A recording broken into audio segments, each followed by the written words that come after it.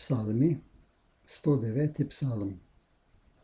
O Bog moje hvale, ne molči, kajti usta krivičnega in zvijačna usta so se odprla zoper mene, govorila so zoper mene z lažnivim jezikom in sovražnimi besedami so me obdali, se vojskovali z menoj brez vzroka. Za mojo ljubezen so mi nasprotniki, jaz pa stanovitno molim, in vračajo mi hudo za dobro in sovraštvo za mojo ljubezen. Postavi čezenj brezbožnika in nasprotnik nemu stoji kot tožnik na desni. Ko pride pred sodbo, naj odide obsojen in njegova molitev bodi mu v greh. Malo bodi njegovih dni in njegovo službo naj prejme drug. Njegovi otroci naj bodo sirote in njegova žena bodi vdova. In neprestano naj se klatijo in beračijo njegovi otroci in iščejo naj kruha daleč od svojih podrtih bivališč. Upnik naj ga odere za vse, kar ima, in tujci naj uplenijo, kar si je pridobil. Ne bodi mu nikogar, ki mu dobroto pomoli, in nihče naj ne izkaže usmiljenja njegovim sirotam. Pokončan bodi njegov zarod, v drugem rodu bodi izbrisano njihovo ime.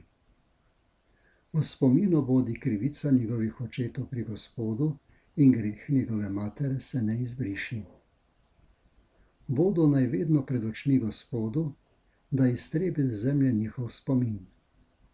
Zato, ker ni maral izkazovati usmiljenja, ampak je preganjal ubogega in potrebnega moža in njega, ki mu je srce potrto, da ga usmrti.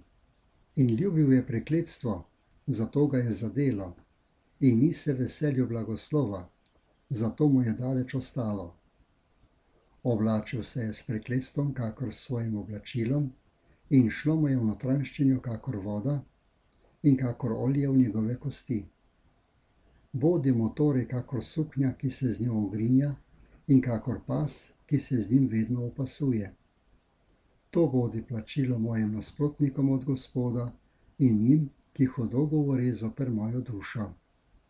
Ti pa, o Jehova Gospod, ravnaj milostno z menoj za voljo svojega imena, ker je dobra tvoja milost, reši me.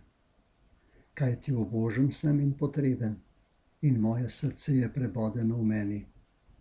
Kakor senca, ko se nagiblje, ginem, kakor kobilico me sem ter tja pode.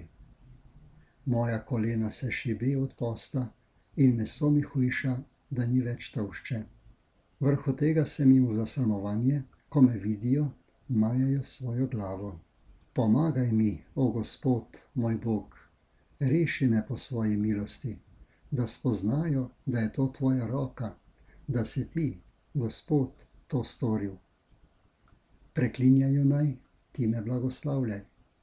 Ko se povzdignejo, bodo osramočeni, a tvoj hlapec se bo veselil. Z nečastjo se morajo odeti moji nasprotniki in ogrniti se, kakor s plaščem, svojo sramoto. Hvalil bom močno svojimi usti Gospoda in sredi mnogih ga bom proslavljal, da stoji na desni siromaku, da ga reši njih, ki mu obsojajo dušo.